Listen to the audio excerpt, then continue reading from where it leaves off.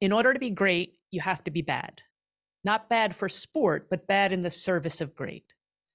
And so every sustainably great organization is optimized to be great and optimized to be bad.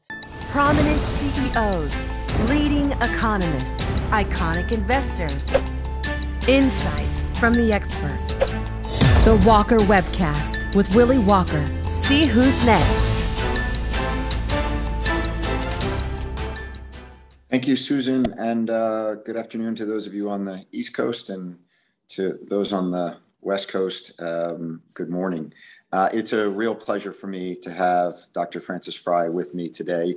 Let me do a brief intro on Frances, and then we'll dive into our discussion. Dr. Frances Frei is a professor of technologies and operations management at Harvard Business School. Her research investigates how leaders create the conditions for organizations and individuals to thrive by designing for excellence in strategy, operations, and culture.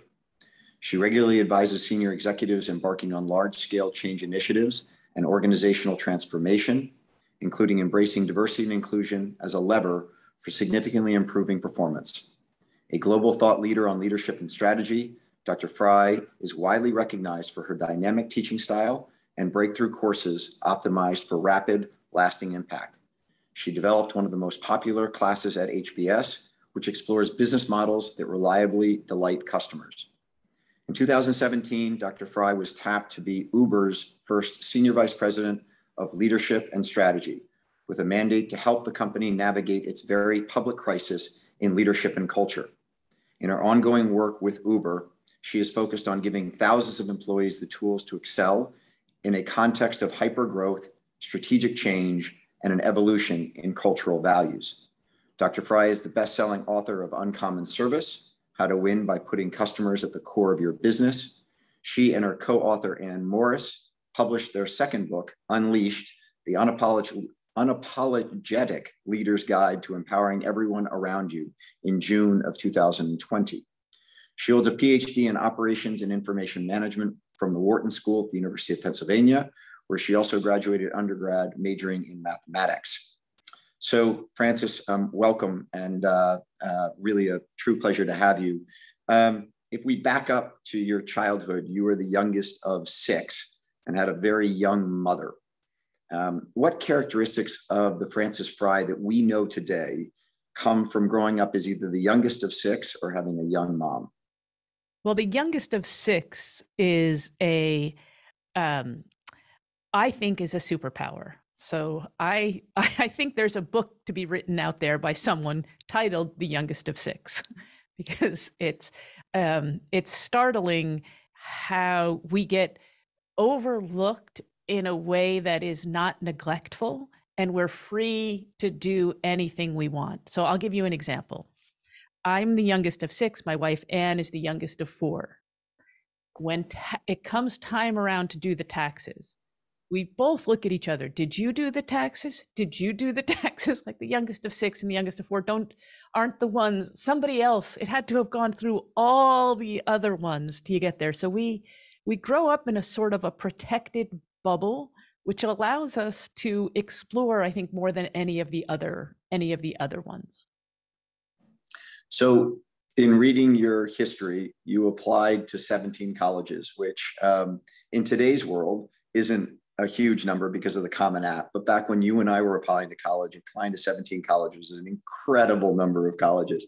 First of all, what was it in your personality that made you apply to 17 schools? And then what was it that took you to Brandeis to begin? Well, I wasn't sure I was going to get in any of them. So I didn't have, there weren't like college guidance counselors or things like that. I went to a small public school. So I just applied to lots, hoping I'd get into one. Brandeis, I didn't even know anything about the school, but they paid for me to go there. And as someone who came from no means from my family, it was like the easiest decision, even though I didn't know.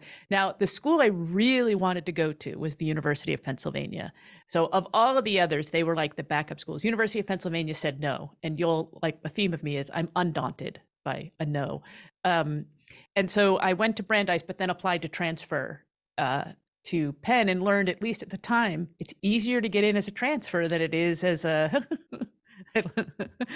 So I'm surprised that you say that Penn was where you really wanted to go, because as you have admitted, you applied to Harvard 5 different times before Harvard actually took you as a professor at the business school. Where's that tenacity of going back and back come from? Other than being number 6 out of 6. I think a lot of it is number 6, but I will say I just don't have the expectation of a yes. It wasn't my experience growing up. People said yes to me on the first time very rarely. And I really early on realized that I'm not going to let the decision of a mortal influence my life's trajectory. So if I got a yes, it was just a surprise, but usually I got a no, and I just learned to think that this is not now and to come back. And so I just had a boomerang resilience to come back. It's not that I wasn't disappointed when they said no, but it didn't change my ambition in any way. I'm not fragile to a no. Your honesty in having applied to Harvard 5 times before they finally said yes to you does remind me of a quick anecdote that I want to share with you, given that you are at HBS. But I went to St. Lawrence University undergrad and was the only St. Lawrence grad in my class at HBS. And as you well know, at the beginning of your first year, everyone sits around in a class of 90 in your section and you do introductions. And the first person to my right says, "Hi, I'm Ian Hushel, and I went to Harvard undergrad, and I worked at Goldman Sachs, and I did this, and I was on the U.S. national rowing team." And the resume, pianist. just one after the next. And I'm sitting here, and my level of anxiety about saying that I went to St. Lawrence is only getting greater and greater. And on about the 3rd day of introductions, because we do about 10 a day at lunchtime, this gentleman named Tim Huckabee stands up and he goes, "My name is Tim Huckabee. I think he went to Georgia Tech." He said, "I went to Georgia Tech. I applied to Harvard Business School 3 times before finally getting in on the 4th try." And all of a sudden, everyone in the room understood that there was some actual other human being who actually had flaws and had tried something in their life that they had failed at, and that they came back after it. And what was so interesting about it, Frances, was from that introduction on, instead of reading their resumes, everyone actually said something about themselves. They said, "I like cooking. I have a dog. I'm from a small town in Indiana," or what have you. And it was such a leadership move by Tim Huckabee just to be honest with everyone. And so when I heard you say that you'd applied to Harvard 5 times before finally getting accepted, I was like, good on her for being open and straightforward about that. I do think you put your finger on it. It's an authentic, like when we're authentic, it gives license for other people to be authentic. Very much so. So in one of your research examines how leaders create the context for organizations and individuals to thrive. And one of your classes investigates how organizations build business models that reliably delight customers. Can you summarize for us how companies like eBay and Oracle and Cleveland Clinic, 3 companies you've written case studies on, have built business models that quote unquote reliably delight customers? Yeah. So the secret is that they also reliably disappoint customers. So here's the trick.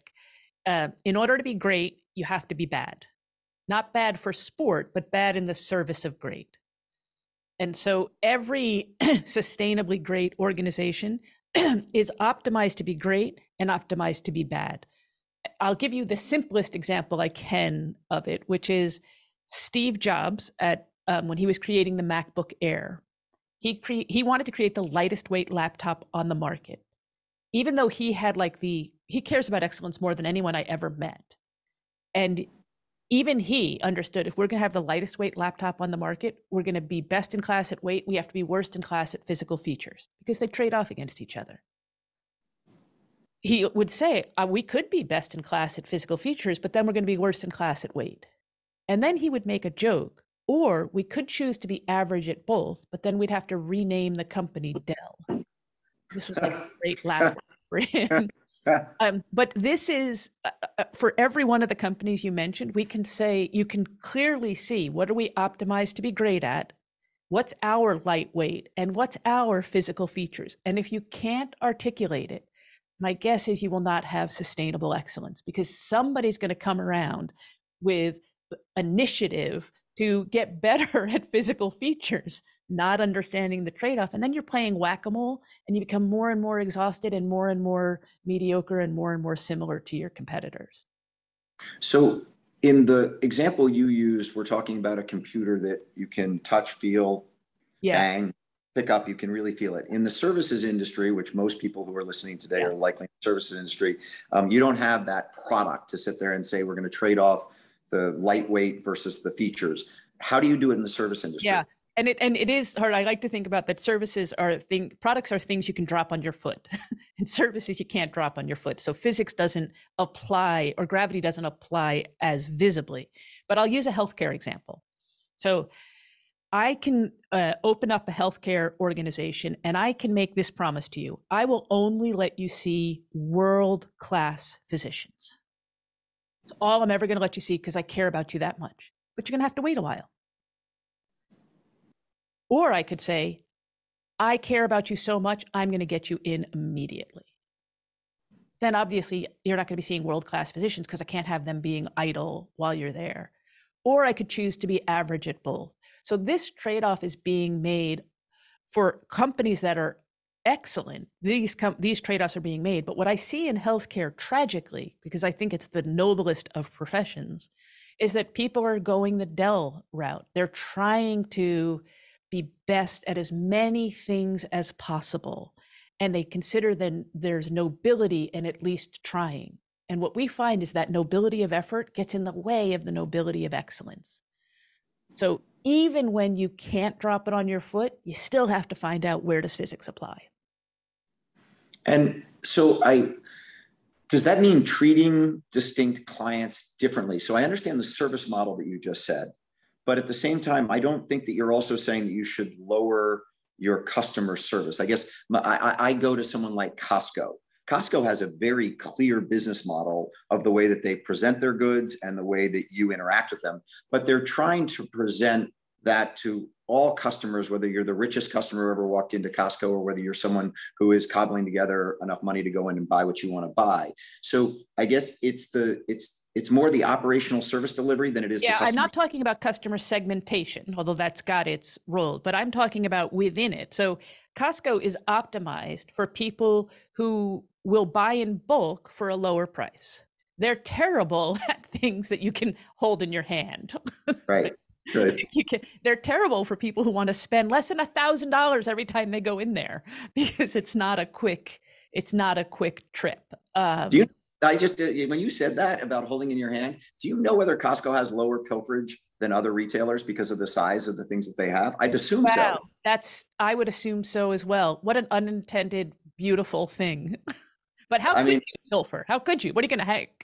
Exactly. You got your big cart driving out. I mean, maybe you barged through the door with it, but that's interesting. I hadn't thought about that, but to your point, you can't hold anything in Costco in one hand. And so they're making the thing that's, I think, why they have sustainable excellence is it's a smart business model, but they're super, like, I am sure people have said, let's have single, let's sell Dom Perignon. I think they're the largest distributor of Dom Perignon in the country. I'm sure somebody said, let's have single bottles ready for that special occasion.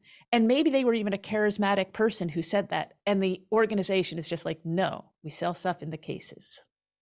Super interesting. So your book, Uncommon Service, How to Win by Putting the Customer at the Core of Your Business.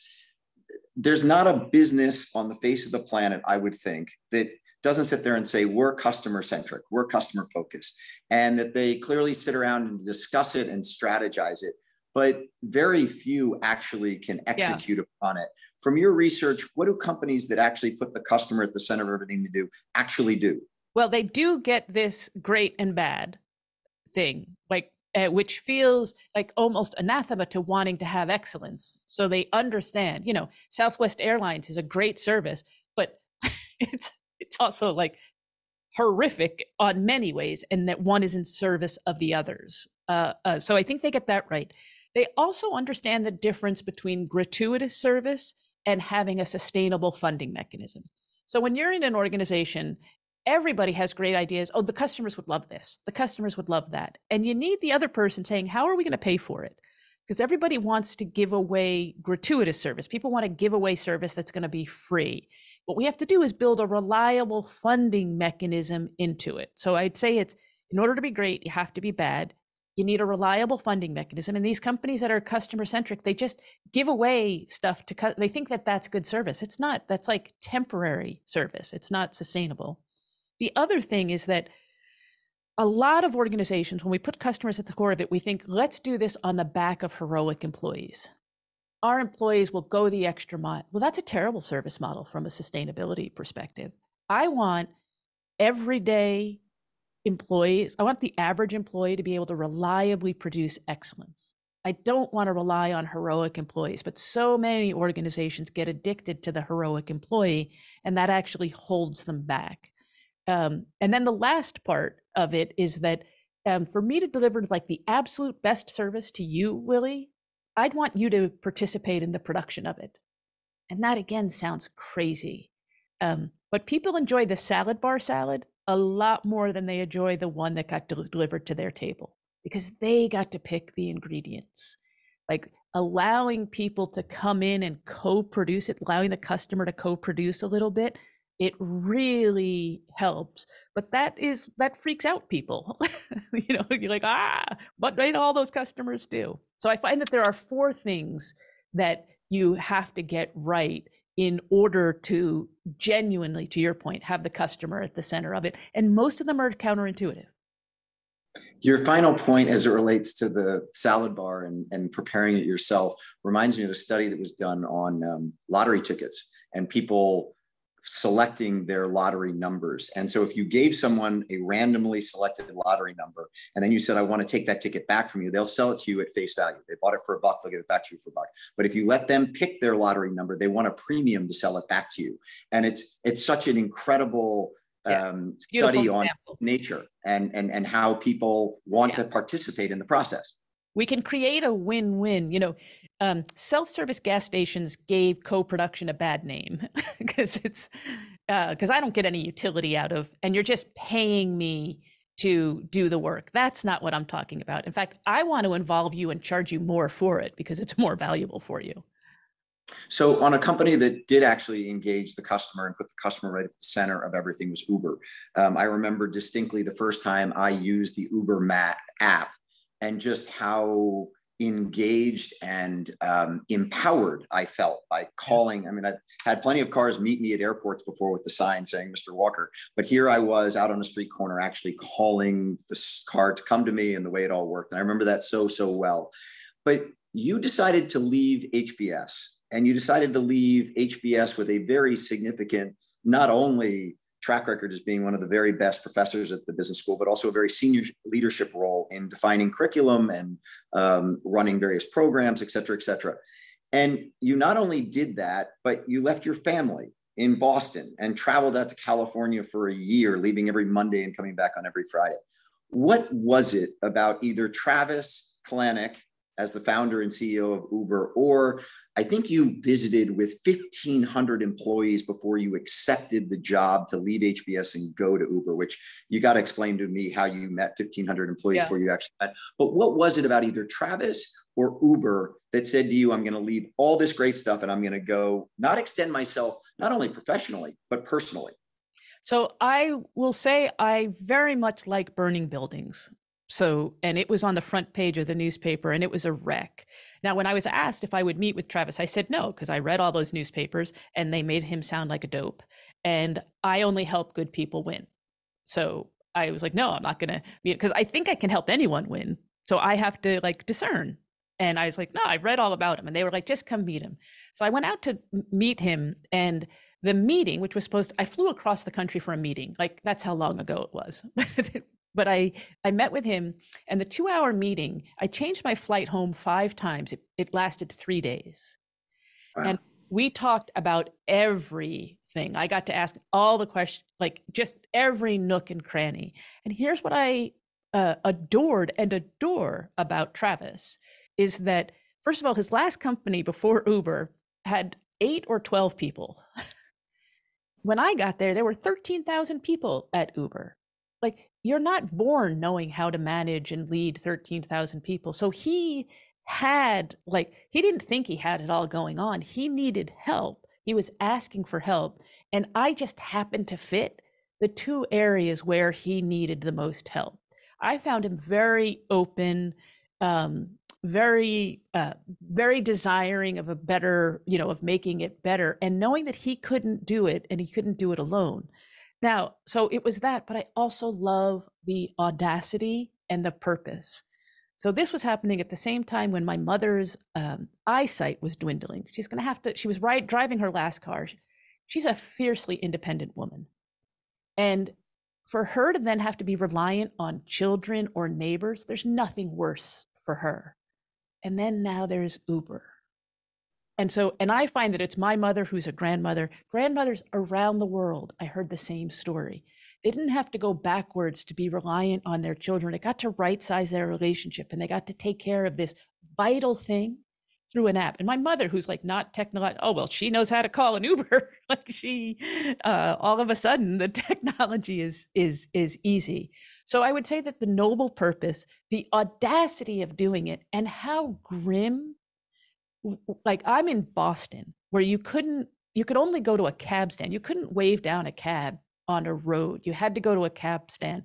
And it was like a Saturday Night Live skit of how bad the service was and how uncomfortable it was. And if you'd call a cab, maybe they'd come, maybe they wouldn't. Uber was like a revolution and a revelation for everyone. So I love audacity. I love a noble purpose. And the reason I like a crisis is because I do believe that meaningful change has to happen quickly. And a crisis permits that. Now, I would much prefer people have the sense of urgency without a crisis, but I find that many instances require a crisis to do it. What about leaving a job or profession which you, A, were dominating, B, while going in front of 90 new students, and where an executive ed group is 90 different minds and different questions and all that, you obviously were expert at that, to leave that to go into an operating role at a company, which you joined BS in 98. So you've been in academia for a long time.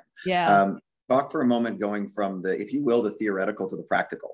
Yeah, well, I'll tell you, it surprised me that I did it, because I used to quite openly say the only time I'll ever leave HBS, like I would get called, do you want to be considered for this position, that position? And I was always, no. And I'm like, the only way I'll ever leave HBS is if I go to prison. and I thought it was the only way I'd do it. And the only reason I would go to prison is if someone bullied one of my children. Then I could imagine, I'm from New York, I could imagine things getting out of hand. But I wasn't leaving because I was like living my best life, and it was a sweet spot, and it was all working. And then I realized that, and I coach people on how to do things, and then I realized, okay, nobody else knows how to do this.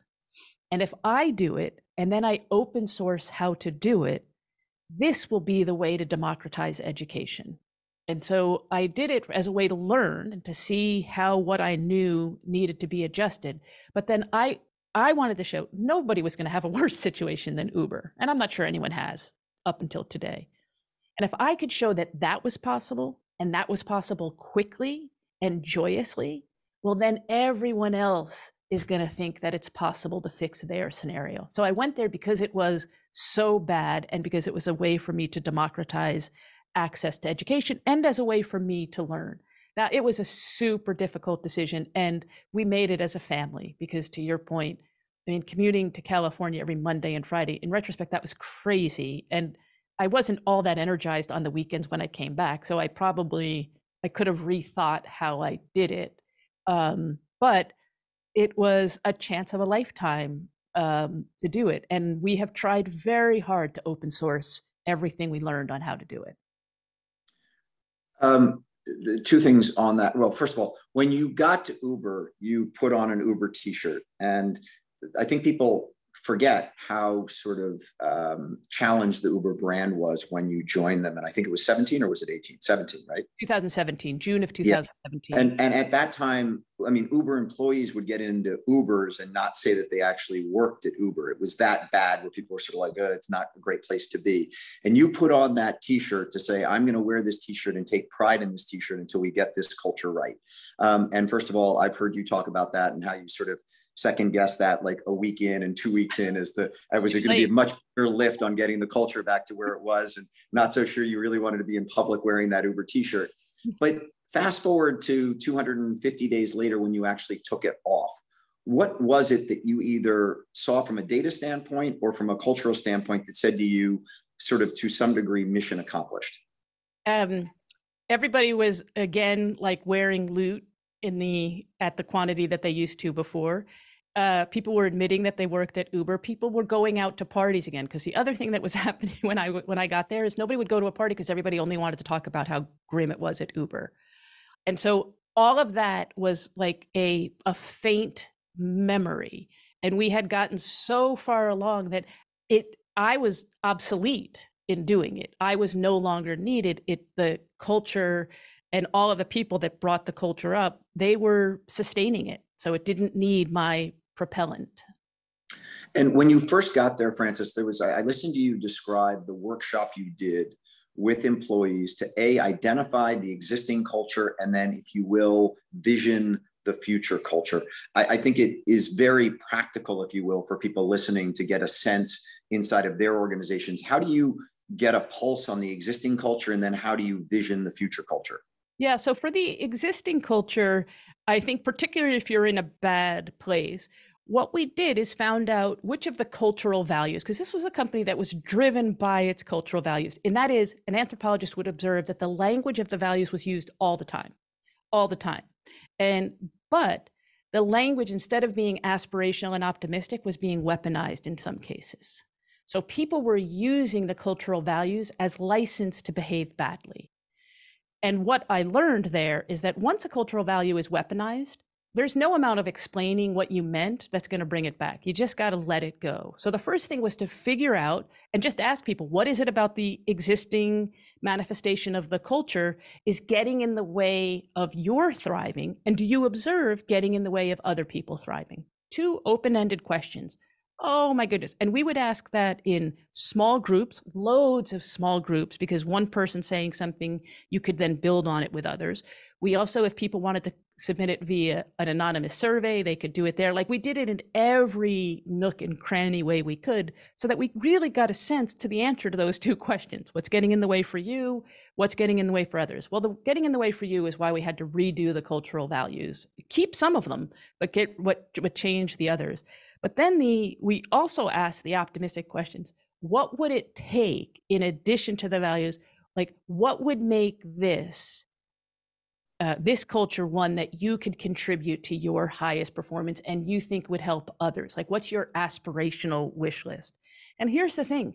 I have found this not just at Uber, but at Uber, nobody was shy in saying this. So it's not like we did a magic trick. Like, literally, we asked everyone in a sincere enough way that they knew we were going to act on it, and then we acted on it. So I would say it's the Uber employees that should get, the Uber employees that were there should get all the credit for this. You know, there was some conducting going on, but they are the ones who had they understood the noble purpose. They wanted to be in a values-driven company, and they understood the harm that was being done. I've heard you say that the first four letters of culture are cult. Yeah. And when I think about Uber, when I think about Adam Newman at WeWork, which is another company that you worked with, both were sort of larger than life leaders. And I guess my question to you is, do you have any examples of those type of, larger than life leaders who create this cult that actually can evolve the enterprise from being that type of cult into a sustainable business model? And when I was thinking about this question, Frances, I was thinking about, Steve Jobs, when he created Apple. Steve clearly had a cult behind him, but as we all know, Steve was kicked out and then had to come back on his second act after having gotten some real humble pie to come back and take over Apple and reinvigorate Apple with his incredible leadership and, quite honestly, the cult that he's created at Apple, which has endured even his passing away. You worked with both of them very closely. What is it about either their leadership capability, but more importantly, like can those firms actually transition from this idea and the hyper growth into sustainable businesses? Because in both instances, neither of them are no longer at the firm. Yeah. Well, here's what I would say. Two things. One is that particularly in the founder, whatever their superpowers and whatever their Achilles heel, usually gets mirrored in the company, right? The company's so when I talk about trust and that it requires authenticity, logic, and empathy, Travis had a self-diagnosed and observable to everyone, an empathy wobble, right? He like just empathy got in the way. Well, that Adam Newman didn't have an empathy wobble. He had a logic wobble. That he was Adam Newman, and you totally thought he cared about you. But that S1 that he and his wife ended up writing had no rhyme or reason or logic. So that's a logic wobble. So I would say that they each didn't make it for different reasons. And Travis, I guess, didn't fix the empathy wobble in time. And Adam, I guess, didn't fix the authenticity wobble in time. But every company that I watch from a founder ends up being a reflection of the founder in the strengths and the weaknesses. Those two just happen to be the high profile. But, I would say that, what's the awesome technology company that has you can think of the technology, he's not coming to mind, but the founders, like Jeff Bezos at Amazon is a reflection of Jeff Bezos. Oh my gosh, if Amazon had a pulse, it would work out as much as he does. It would be like but it doesn't have to be at the founding. Like if you look now, Microsoft, which had Bill Gates, which was a reflection of him for its blessings and its curses, now with Satya Nadella, it's a reflection of him. And so he's a person where it's like, there seem to be very few Achilles heels. It's actually all quite marvelous. And the company is now a reflection of him. So I think that, whether or not a person should be the one who stays, let's say you serial entrepreneurs don't want to stay at a company. Like I don't have the same romanticism about one person staying with a company for life. I think you should stay for as long as it's appropriate for you to stay. And then you should have the humility to give the baton to someone else. So you talked about logic wobbles and empathy wobbles. When you were at Uber, one of the things you were wildly transparent on was that there was a lack of trust. And during all that work, you created the trust triangle. Can you describe to our listeners what the trust triangle is and those various component parts to it? Yeah. And so the reason we call it the trust triangle is because there's 3 component parts to trust. So you are more likely to trust me, for example, if you get a sense of my authenticity, logic, and empathy. And I'll tell you what I mean by those words. If you sense that I'm speaking in a way that it's true, I'm honest, it's representative of my beliefs, then that's necessary for trust. If you think I'm dishonest, if you think I'm saying one thing to you and another thing to someone else, that is, I'm being inauthentic, nothing else matters. You're not going to trust me. Authenticity is necessary but not sufficient. It has to be the real me that you sense. You have to also believe that I have a good, rigorous plan.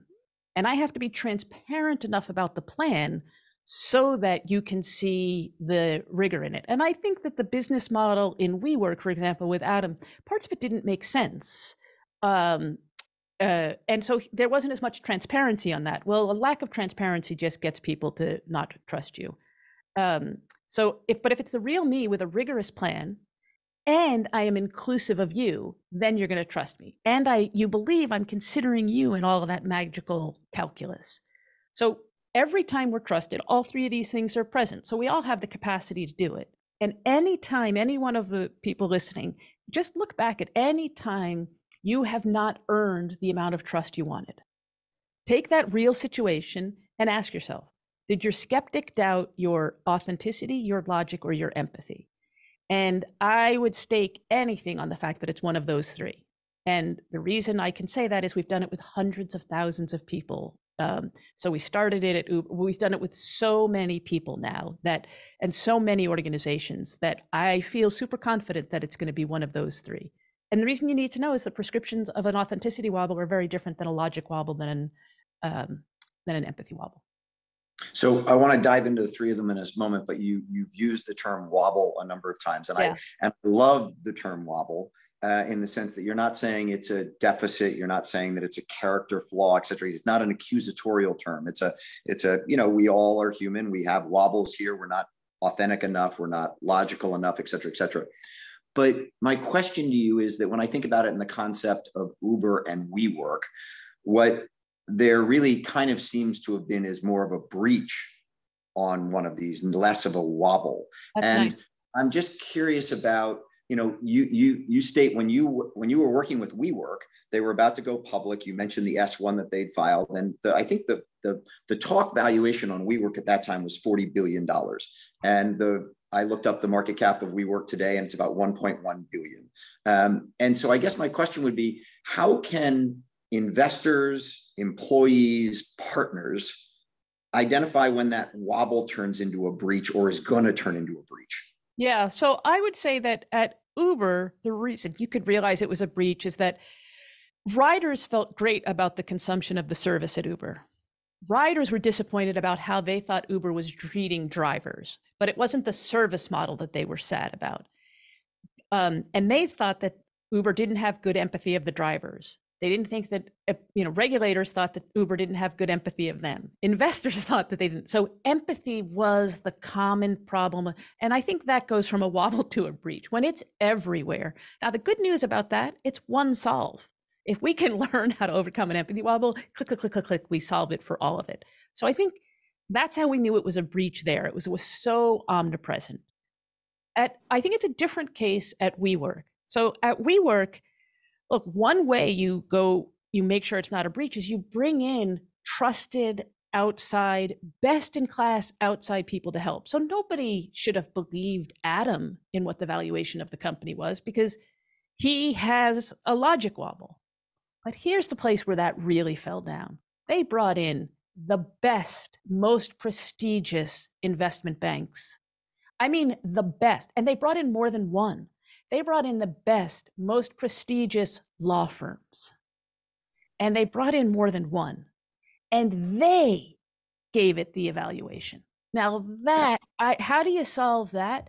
I mean, get better partners, but how do you get better partners when everyone would have said, these are great partners? So I actually think that's quite a complicated situation. And I'm not sure how to solve that because paying for that advice is supposed to protect you from one person having crazy thoughts, but instead they amplified it.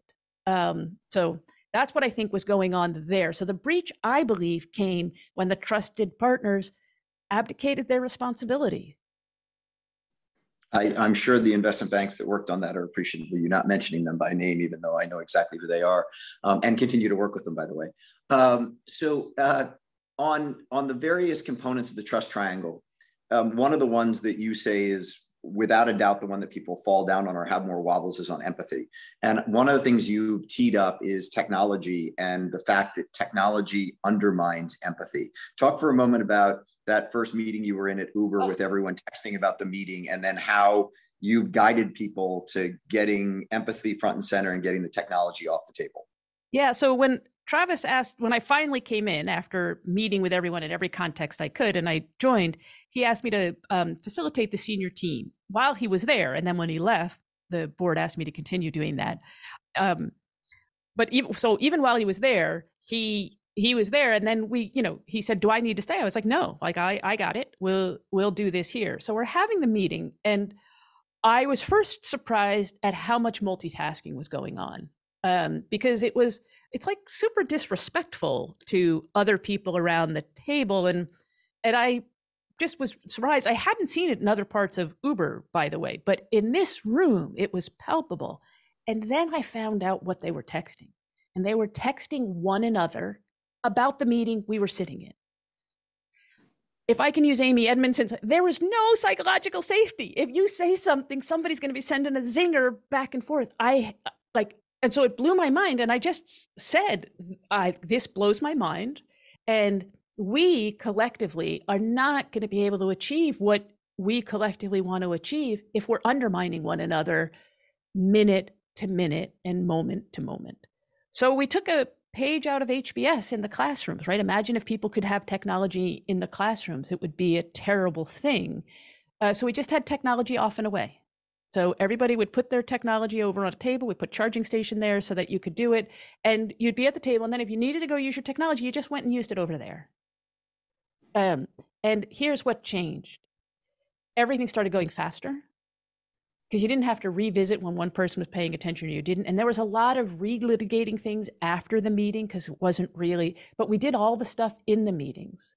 So we did a whole bunch of things, but the organization had never achieved so much in so little time because they had all of these incredibly smart people who were now no longer participating in this bad behavior. So it was, for the most part, good people behaving badly, and we just had to change the conditions. There were a few people, we ended up having to separate from 20 people in June of 2017, and that was necessary to turn around the culture, but it was only 20 out of 13,000.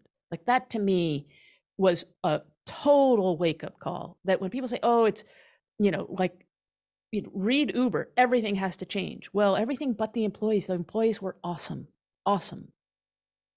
That's super interesting in the sense, and I've heard you talk about this in that there's a sense when you've got a company of 13,000 people that had made what I called them breaches, you didn't, but let's just say wobbles, to the degree that Uber had, that the organization is doomed. And I think it's so interesting that it was really that there were 20 people who were, if you will, reinforcing the culture that was there. And at the moment you made those changes, which were relatively very small, it then opened the avenue. And that I think a lot of people get caught up in that, oh, this company is done, the culture inside of it, or a team for that matter. And I want to talk about coaching in a moment, but that a team just, XYZ sports program has been at the bottom of the league forever and ever. And there's no way to kind of change it because everyone is living this defeatist culture. And what you have seen very clearly and also coached to is find those people who are holding it back and who are making the old way stay in place. You move them out and you can really make a change. In fact, if you offer me the best team in the league or the worst team in the league, I'll take the worst team in the league as long as they realize that they have to change. Because all it takes is the willingness to change. And then we know how to do it. We know what the secret memos are.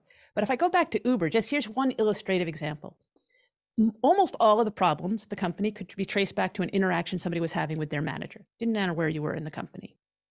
Well, there were 3,000 managers at the company. So there were either 3,000 bad people or there were 3,000 people who were never taught how to manage.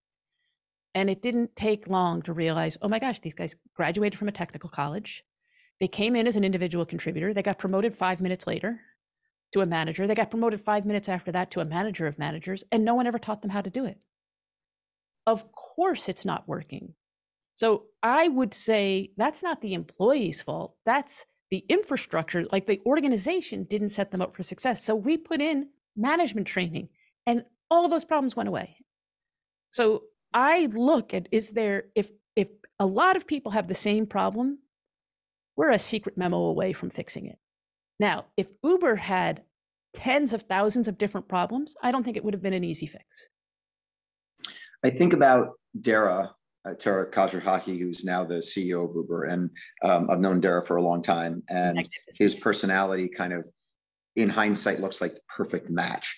But there were a lot of people who were interviewed by the board for the job of being Travis's replacement. I think also Jeff Immelt might have actually been mixed there for a while. Given the value destruction that Jeff Immelt brought to GE, I think any Uber shareholder is probably happy that they dodged that. But I guess you have a quote, which I think is fantastic on leadership. And it's leadership is about empowering other people as a result of your presence and making sure that impact continues into your absence. Dara would seem to be the perfect person along those lines. Yeah. And I think, why? Because he lives in this way. So Travis was at the center of everyone's life at Uber. And so you could do well in his presence. And if something was going wrong, you'd go right to him. Dara has his ego does not require him to be, and I'm not saying it was ego for Travis, it's just how he did it. But Dara, he like wants nothing more than you to thrive in his absence. So he's not going to micromanage, but he's going to give you the tools you need. He's going to let you go experiment and let you come back. So he's like all set. He's deeply comfortable in his own skin. The search committee on the board, bravo. I mean, bravo for going through all of those other people who were the who's who of who you would want and being like, no, no, no, no, no. And then, this is the person. I don't even know how they found him. I didn't know who he was before meeting him there. And to your point, he's exactly right. So I give credit to the board for doing the exhaustive search, and they found someone they didn't know. And usually we hire the best of the people we know. And my theory on the world is that the best of the people we don't know is always better than the best of the people we do know. So go make new friends, go learn. And that's exactly what they did. And they got the perfect person for it. I talked about coaching for a moment, and I've heard you talk about feedback. And you're not, I'm going to put words in your mouth for a moment, but you're not a big fan of sort of the annual critical review process of saying, hey, Frances, you're falling down on this, and next year you need to do this better.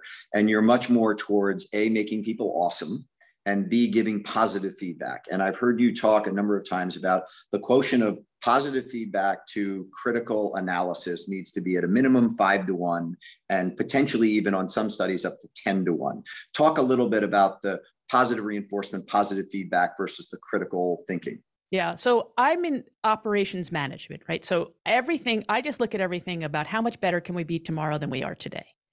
One of the greatest accelerants of somebody's performance is to tell them what they're doing right, specifically so they can do more of it tomorrow. So I want to give I want to catch you doing things right so that you'll do more of them. Because otherwise, at the end of today, you'll be like, oh, on balance, you had a great day. I have no idea what to do more of and what to do less of.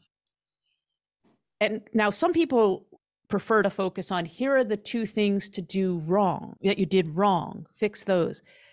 What we have found, and you can learn this from watching dogs being trained. If there's a well-behaved dog, they got a lot of sincere and specific praise for when they did things right. And that helps them improve at a really steep slope really fast. So now it's not that you don't need some constructive advice, but so much less than people are naturally giving. Like we somehow think that positive reinforcement is like weak, or like I don't know what or like infantilizing. When I want to do it, I am ruthlessly competitive. Like I will gnaw off a limb to win. The best thing I have to help my team win over your team is to catch them doing things right, specifically so they can do more of it. And to do it in public so that everybody else can learn what doing something right is, and they'll do more of it. It's breathtaking, the improvement. So I got there from the improvement part of it. And when people give an annual constructive review, my heart just crumbles. You have denied the improvement opportunity to another human being. I just don't understand it. And it is absolutely suboptimal.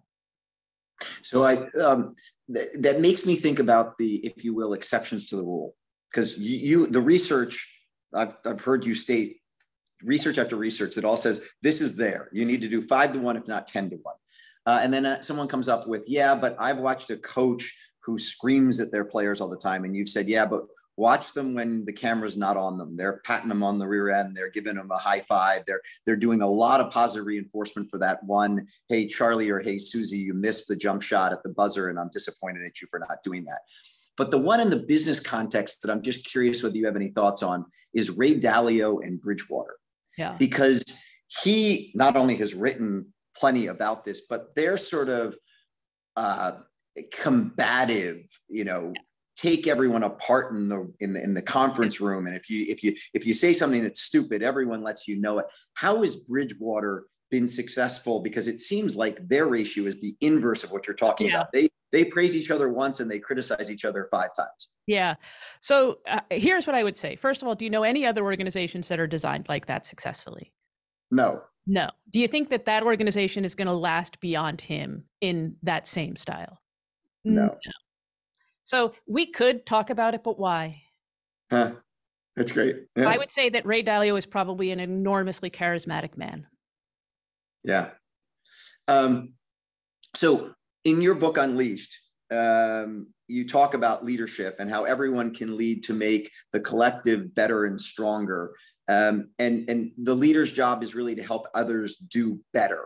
And so as we've talked about this frame of great leaders who got companies going, Travis had 13,000 employees working for him.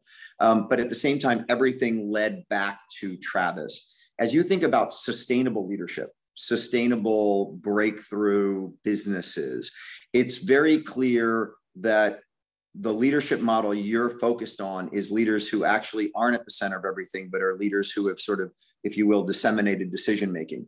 For those people like myself who try and play as active a role in leading Walker and Dunlop as I possibly can, what's the coaching that you would give to someone as it relates to how involved you need to be versus the empowerment of those around you? Well, I would start with quality of life. Like, if you're going to be completely involved all day, every day, 24/7, nights, weekends, so that you're always on, and the company isn't too dramatically big, and you're willing to sacrifice your life on the altar of that, go ahead. But to me, in the scheme of things, that's a hobby business. You haven't prepared it to hand it off to anyone. You haven't prepared the people for your absence. And I'm not saying you, Willie. I have no idea. I got it. But one for one. So I don't find that to be sustainable. I find it's very ego nourishing for people that we are so critically needed. But if I went and watched you, Willie, because I have read a ton about you now, I am sure you are setting people up for success in your absence. Like, I am sure that you let people go and make mistakes on their own so that they can learn from them. Like, I see how you, I've learned about you. And so I would be just so surprised if you didn't do it. So I can be actively engaged in coaching you, in developing you, but I'm letting you go learn the lessons on your own. You're learning how to make judgments in my absence, not come to me for each of the decisions. So talk about high standards and deep devotion. Yeah. So for most mortal human beings, we know two things. One, people tend to thrive in the presence of high standards, right? So if I gave you someone who set high standards for you and somebody sets low standards, in general, we're going to do better when there's high standards, when there's something for us to reach for. There's another thing that in general, we all know. If you are with someone who is devoted to your success, all things being equal, you're going to do better. So, and both of these things in concert are like, this is the dream. If I have someone who I experience as having high standards and I simultaneously experience as being deeply devoted to my success, that's magic. Like, that's the beautiful place of leadership. For most of us, in our day-to-day practice, if you look at it, we act as if these two things trade off against each other. So when we are setting high standards to someone, we shield them from our devotion to their success. We're almost like cool and cold and calculated. And then maybe we got some feedback that we're cool and cold and calculated. And so we're like, oh my gosh, I'm going to reveal how deeply devoted I am to your success. And I insidiously lower the standards. And then we give ourselves feedback about how disgusted we are with that. And we go back and forth on that off diagonal. Some people for their whole lives go back and forth on that. But as soon as we realize that, oh, it's not a trade-off, it's not bad in the service of great, I can actually do both at the same time. But the prescription when I have deep devotion only and get to go up to high standards and deep devotion is very different than the prescription if I have high standards only. So this, I have a prescription for great leadership. It depends which quadrant you're in. Don't give me a generic one. It's going to work 50% of the time, and then I'm going to think it's unreliable. I was listening to CNBC a couple of weeks ago, and Paul Tudor Jones was on, and he was talking about ESG, and he was basically saying he thinks that ESG ought to be rebranded SGE because the environmental issue is so much of a political hot potato, and it's not really where most corporations are focused as it relates to social issues and governance issues. And so he's sort of like, let's get the acronym right, because environmental seems to push us off the deep end as far as how politically volatile it is, and we ought to be focusing on the bigger issues of S, G, and then E.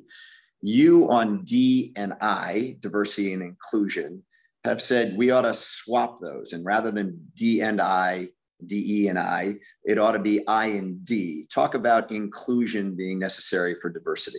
Yeah. So if I bring a diverse team together, I have the potential to thump everyone else. Like the more difference I can accumulate, the more surface area I can cover, the more potential I have for excellence and for innovation and for all of it. Potential.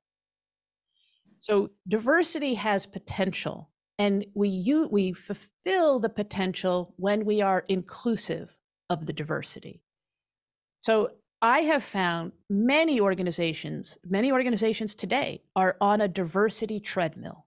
They bring in folks who they think are different. They're doing it for the right reasons. They haven't been inclusive of them. They don't last very long. They go out and they're on a diversity treadmill. They're not getting any better at any of the metrics that matter. Cynicism is taking place in the organization. It's terrible for the people they're bringing in, and it's terrible for everyone else. It's a vicious cycle down when we think, let's start with diversity. But I have never found an organization that worked to become inclusive that didn't have magnificent diversity follow. Because when we are known as being an inclusive place that really celebrates your unique contribution, word will get out and amazing things will happen. So I very much believe it should be I and D. So one of the favorite quotes I have from one of your books is, whenever strategy is silent, culture fills the space. Talk about that for a second, because it's so good. Is that, well, part of it is in response to, one of them eats the other as a snack or something like that. And what Anne and I realized is that if we're going to guide discretionary behavior in our absence, there's only two ways people know what will make the decisions we want them to make. One is if the strategy is super clear. And you're like, this is in line with the strategy, this isn't.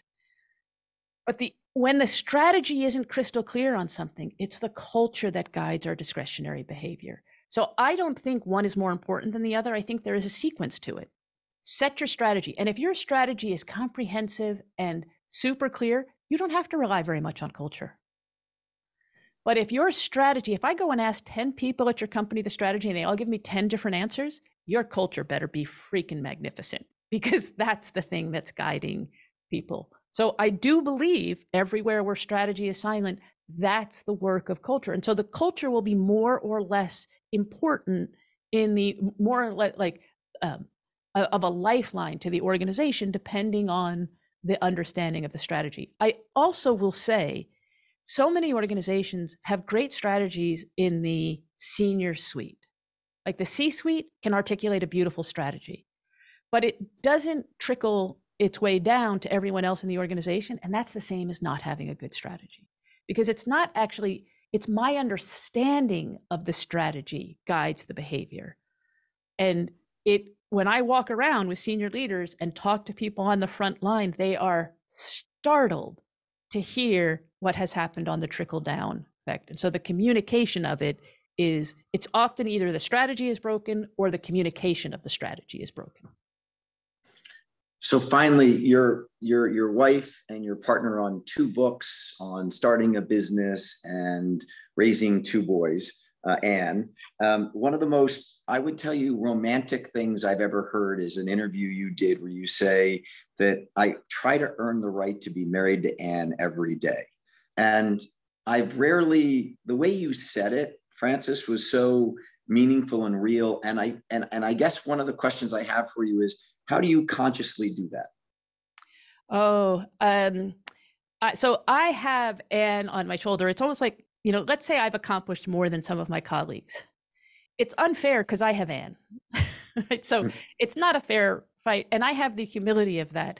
And she is gets high standards and deep devotion for everyone. She has has a noble purpose in the world and understands we're of service.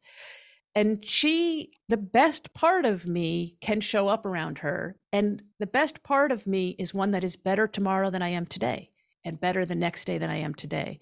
And so to be worthy of my having such an unfair advantage, it's okay if I make a mistake, but I really prefer it's a new mistake and that I can learn from that. And that old mistakes, I feel like, is not honoring Anne, particularly if it's something that she's guided me on. So I feel like I have an unfair advantage in the world.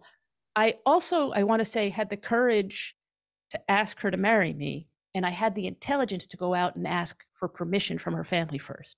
And they said no. But I stayed there until they said, oh, okay. It's not like these things last forever. And that was all the yes I need. All the yes I need. That brings us full circle to being number 6 and to being turned down by Harvard 5 times before you finally got the offer, which I love. And is a great way to wrap this up. Frances, we are all much better for all of your great work, all of your great teaching. I'm deeply appreciative of you spending an hour talking about all this with me. And I look forward to seeing you next time I'm back at HBS. And thanks so much for taking the time. I really appreciate the invitation and the conversation. Have a great day, everyone. Thanks for joining us. We'll see you again next week. Thanks, Frances.